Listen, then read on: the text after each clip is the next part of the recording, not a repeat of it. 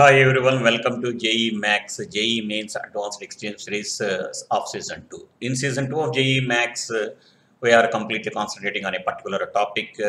Of that, we are concentrating on complex numbers, which is very, very important of entire JEE Mains and Advanced examinations.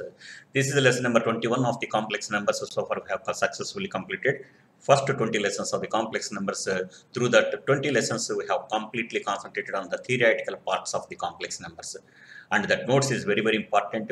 Again, I am requesting, please don't forget to check the description, and please don't forget to share and subscribe my channel and press the bell icon. Because through in the description, I'm providing the links of all previous 20 lessons also for you that will give maximum advantage. Actually, from lesson number 20, we are completely concentrating on the problems of complex numbers.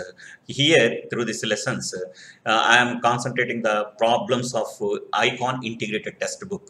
In our previous lessons, I have completed exercise 4.1. Now it is exercise 4.2. In 20th, lesson number 20, I have completed exercise 4.1, 1 to 2 problems. This is about the problem number 3 and 4 of exercise 4.2 of integrated textbook. Now coming to exercise second problem of this one. If z is equal to x plus iy, find the locus of z of the following. So first question. So mod z is equal to 1 is given for you. Mod z means root of x square plus y square is equal to 1.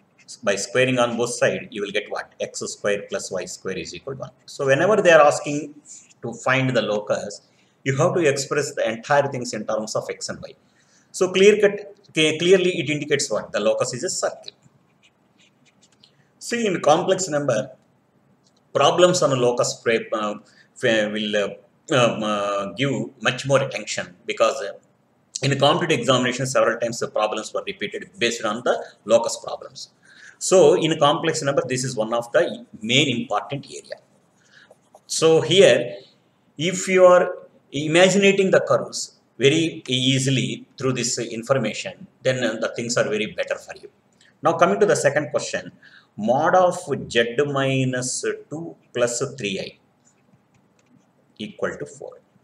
Here my z is equal to x plus iy minus 2 plus 3i equal to 4. This I can write it as mod of x minus 2 plus I into y plus 3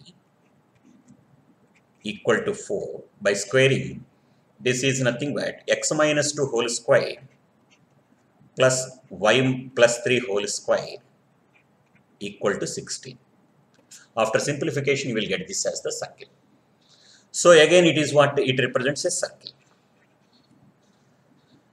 And of course here, now third problem is mod of 2z minus 3 equal to 7. This I can write it as mod of 2 into z is x plus iy minus 3 equal to 7. This I can write it as 2x minus 3 plus 2iy equal to 7.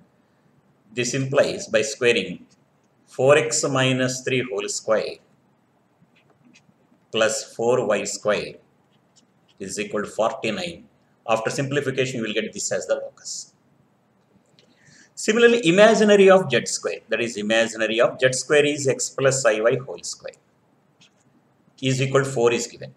That is imaginary of x plus iy whole square is x square minus y square plus 2ixy equal to 4. So imaginary part of this one is 2xy. 2xy is equal to 4 is given for you. So xy is equal to 2. This is called a rectangular hyperbola.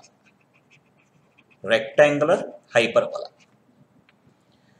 Similarly, the last one is mod of z minus 2 equal to 2 into mod of z minus 1. So here what I am saying is mod of z minus 2 x plus iy minus 2 equal to 2 into mod of x plus iy minus 1.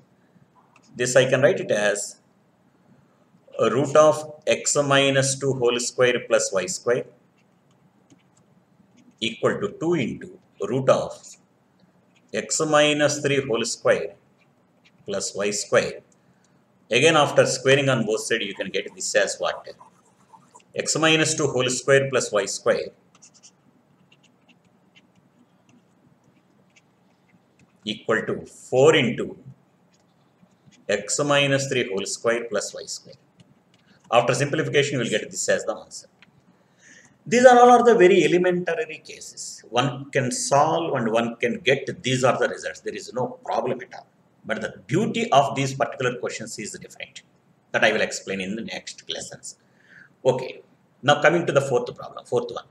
Show that the points on the organode plane represented by the complex number 5 minus 5i, 1 plus 3i, 4 minus 3 lie on the same line. That means they are collinear.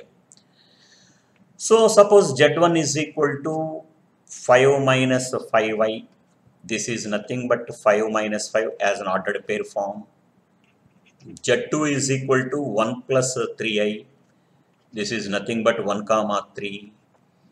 Z3 is equal to 4 minus 3i. That is equal to 4 minus 3. Now I want to check whether they lie on the line or not. There are several methods. You can find equation of any line passing through any 2 points and substitute the remaining point. If it satisfies, simply you can say that the lines are collinear. The points are collinear. Or otherwise, consider this determinant. 5 minus 5, 1. 1, 3, 1. 4 minus 3, 1. You expand this. 5 into 3 plus 3 plus 5 into 1 minus 4 plus 1 into minus 3 minus 12. This is 30. This is minus 20. This is not minus 20, minus 10, minus 15. And this is minus 15. That is 30 minus 30 is equal to 0. If this is 0, obviously the points are what? That implies the points Z1, comma, Z2, comma, Z3 are collinear. So whenever they are asking the questions in complex numbers to check whether the points are collinear, you just find the determinant and show that it is 0. Now coming to second problem. Show that the equation of the straight line joining the 3 points is. Yeah, suppose Z1 is given for you, that is a 2 minus 3i, and Z2 is given for you, that has minus 4 plus 3i. Actually, there are several methods you can solve the problem, but you can write this as the ordered pair form as a 2 minus 3, this as what? Minus 4 comma 3. Now find equation of the line passing through these 2 points. That you can write it as what? Y plus 3, equation of the line is, you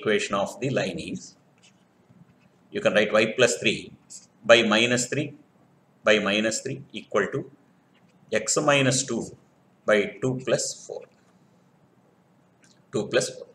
This is what? Y plus 3 by minus 6 is equal to x minus 2 by 6. Cancel it. So y plus 3 equal to minus x plus 2. That is x plus y plus 1 equal to 0. This is equation of the line. This is the way to find the equation of line passing through 2 points as given equation. Now coming to third problem. The equation of the straight line passing through the points in the organode plane. Find the equation of the straight line passing through the points. Just like previous problem, you can also solve the same problem, because you can take Z1 as what? Minus 9 comma 6 and Z2 as what? 11 comma minus 4. Therefore, equation of the line is equal to, you can write this as what? Y minus 6 by 6 plus 4 equal to x plus 9 by minus 9 minus 11. So this is y minus 6 by 10 equal to x plus 9 by minus 20. So this is minus 2 you can get.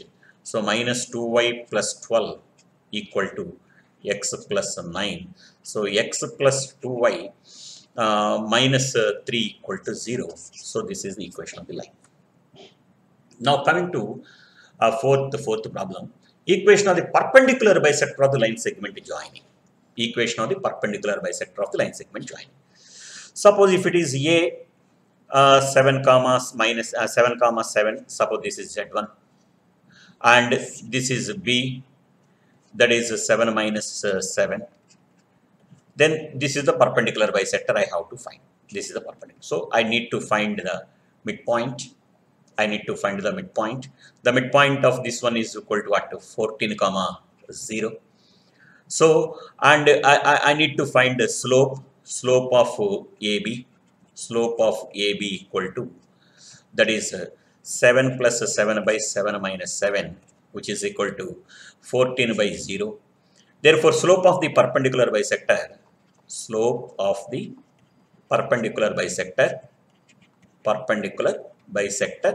is equal to 0. Therefore, equation of the perpendicular bisector, I can write it as y minus 0 equal to 0 into x minus 14. So this is y equal to 0, that is x-axis. See several ways, or geometrically also you can prove that very easily, because as an fx of 7 plus 7i, the point should be in like this only. This is say 7 plus 7i, because this is 7 and this is 7. And the 7 minus 7i is also like this. This is 7 minus 7i. So the perpendicular distance that we have to find, perpendicular bisector of these 2 points we have to find. That is obviously perpendicular bisector of line joining these 2 points is nothing but y is equal to 0, that is nothing but x-axis. Clear, my friends? So this is the way to find the perpendicular bisector of complex lines. See, actually here I am giving a small other hint also for you.